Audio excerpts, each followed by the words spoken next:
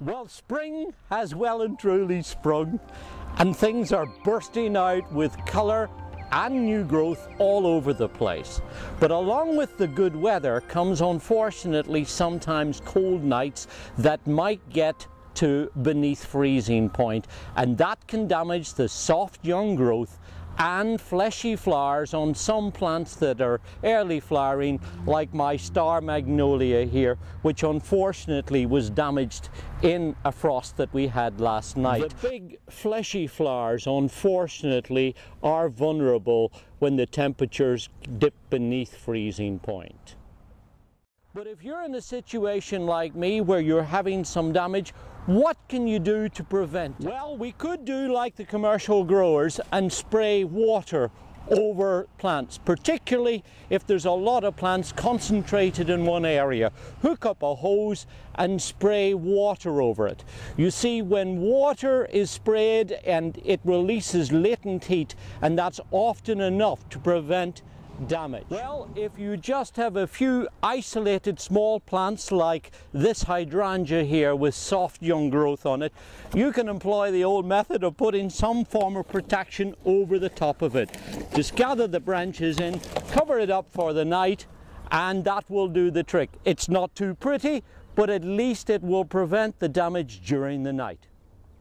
But when you have taller plants like this Japanese maple here that's got a lot of soft young growth, you're going to have to employ other methods. Now that would mean putting some sort of insulation material over the top of the plants, draping it over. In the old days we used to use sheets, perhaps even blankets, though they tend to be a bit heavy. I sometimes use the fabric that I use in the garden for collecting up trimmings and weeds and so on. And plastic is better than nothing, but honestly plastic isn't that great because it tends to collect humidity in underneath, and the temperature under plastic can sometimes actually be colder than it is out in the open air. But for me, the best material is this fleecy frost blanket. This is great stuff. It's light and airy, so it floats over the tops of the plants. It has great insulation properties, and yet it breathes, so it doesn't collect moisture underneath. And best of all, it allows light to pass through, so that if you have to leave it on your plant for a day or two, it's not the end of the world. It won't matter.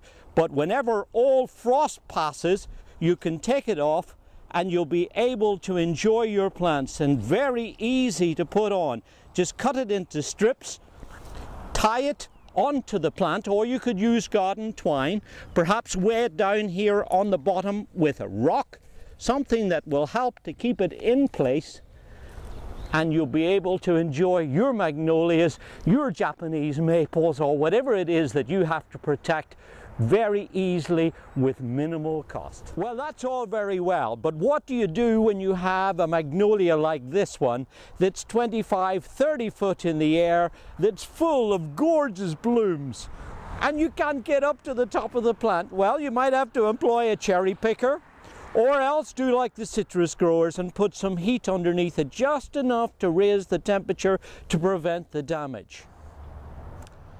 And remember, if all else fails and you haven't been able to get out to protect your plants, you can always go out and cut them and bring them indoors. Put them in a vase like these ones so that you're able to enjoy them indoors, whether it freezes outside or not. Now, there's lots more information on our website, gardensplendor.com.